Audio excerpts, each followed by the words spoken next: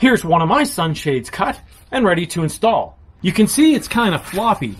So how are we going to keep it in the window from falling out on bumpy roads? Well, my friends, let me show you the secret. When I install the window shade, you can see I've got these helpful springy clips that keep it in place. What are the springy clips? Let me show you. If you look on the back side of a picture frame, you'll see that it's got these exact clips holding the picture in place. I found that these clips have the perfect springiness and tension to keep your window covering secured even on the bumpiest roads. And the ones I found actually had this cutout in the end, which worked perfectly for attaching underneath the screw that holds the window in place.